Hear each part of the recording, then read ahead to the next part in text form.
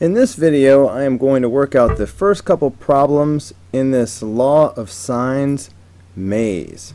Let's start with this problem right here. Actually, first off, let me just state what the law of sines is. The sine of angle A divided by side A is going to equal the sine of angle B divided by side B. Now when I say angle A and then side A, I'm talking about this. If I have some random triangle and let's say this was triangle A, B, C, side A is always across from angle A, uppercase, lowercase. Side B is always across from angle B, and side C is always across from angle C. So when I say sine A over A, I'm talking about the sine of an angle divided by the opposite side. And one more, so of course that's going to equal sine of angle C divided by the opposite side, C. Alright, let's number these problems as we go so we can see which work goes with which problem. So I'm going to go ahead and call this problem number 1. And I'm looking for side X, which of course is across from the angle that is 76. So according to the law of sines, the sine of the angle 76 divided by the side that's across from it, which is X, should equal the sine of another angle divided by the side that's across from it. So I'm going to say the sine of 38 divided by 15. It's always so hard for me to see. So I'm going to say the sine of 38 divided by, was that again, 15. So X is our only unknown, so we should be able to easily solve this by cross multiplying.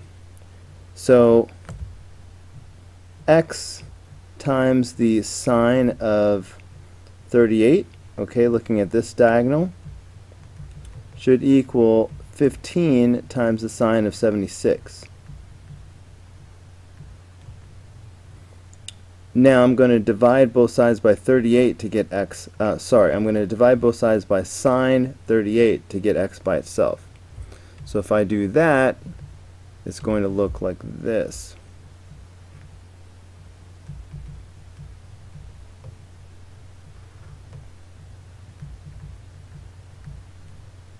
Okay, so these are going to cancel each other out, and that's just going to leave X.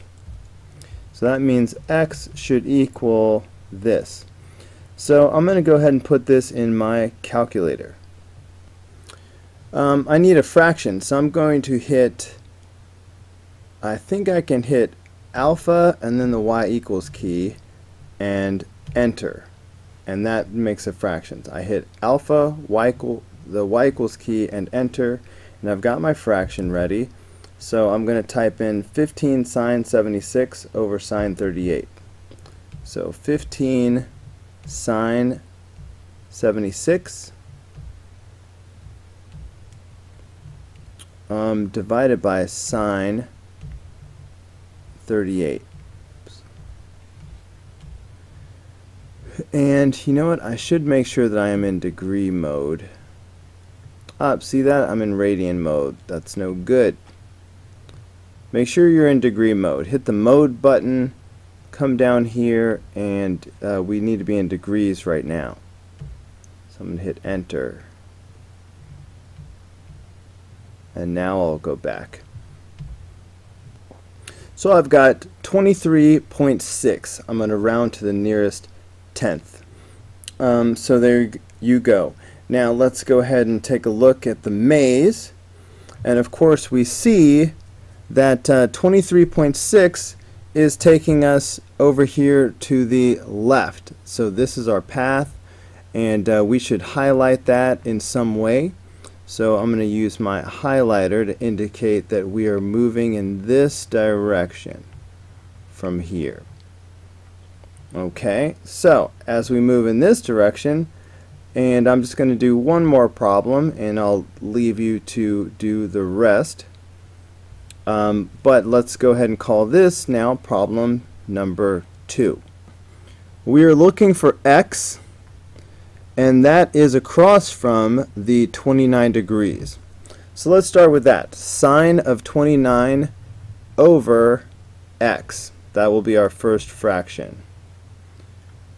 Okay, and you know what? I should have numbered this problem number 1 when I did it a moment ago, and I forgot to. So I'll number it now, and now this will be problem number 2. Okay, so we're going to have sine of 29 over x will be our first thing.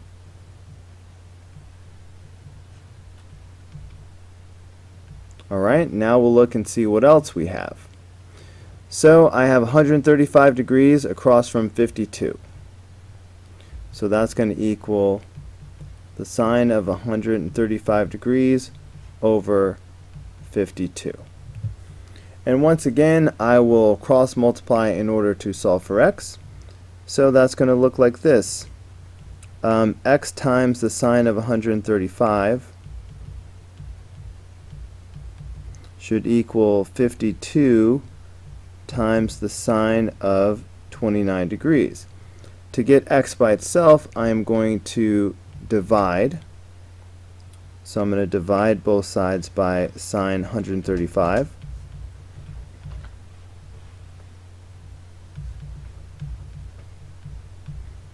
Alright, that way these are going to cancel each other out, and that should give me the final answer.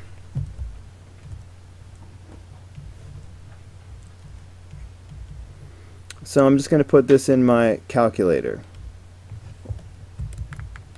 Okay, so I need 52 sine 29, and again, if I hit alpha y equals and enter, I get the fraction. So I have 52 sine of 29, and that's going to be over sine of 135 degrees. So sine 135 degrees. So that is 35.7. I'm going to round up. 35.7.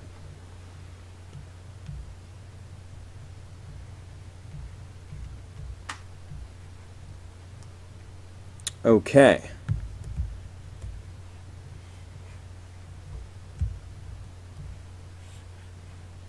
So let's look at the maze and see where that leads us. Alright, 35.7 I can see is heading down. So I'm going to take my highlighter and highlight this. Alright. And so obviously if you do something horribly wrong, you're going to get some random answer that's probably not even one of these choices. So right away you're going to know you made a mistake. And I'm going to go ahead and stop this video here because I think you get the idea. But of course we would then call this problem number 3, and I would come over here to show my work, and I would put problem number 3, and I would show my work and keep going. So that's how you do this, and that is how you use the law of sines to find a missing side. And it would work exactly the same way if I needed to find a missing angle.